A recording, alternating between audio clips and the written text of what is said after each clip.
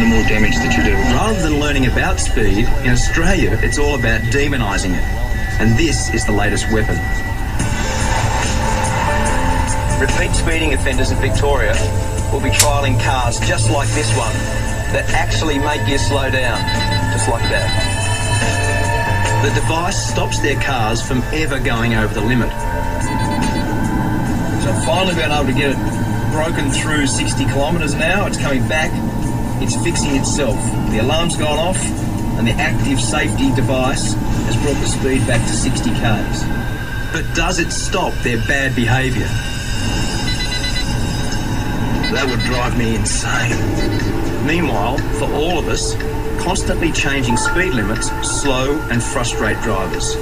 I can't see how this keeps us safe when we're too busy checking speed signs and the speedo to pay attention to the road.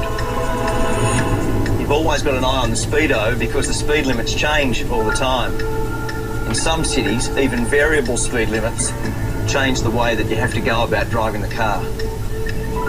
And even when our governments do spend money on a few good roads, we're not allowed to drive at appropriate speeds. So this is the latest piece of road built in this country. It's probably the nicest piece of freeway. 4 carriageways either side, beautifully made, surface is absolutely smooth, and wide's 100 kilometres an hour limit you'd never know.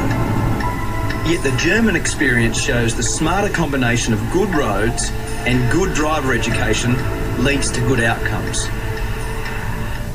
Let's get this right. I'm not advocating a culture where everyone speeds.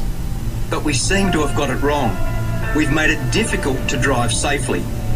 And we've yet to learn how to teach our children the techniques that will keep them alive.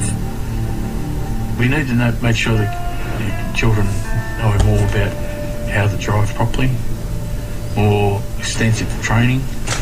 Maybe they should include how to handle cars in higher speeds. That night at Mill Park, Mark Hall and his wife Julie lost their son, Ben. He was 19. I'm for my son.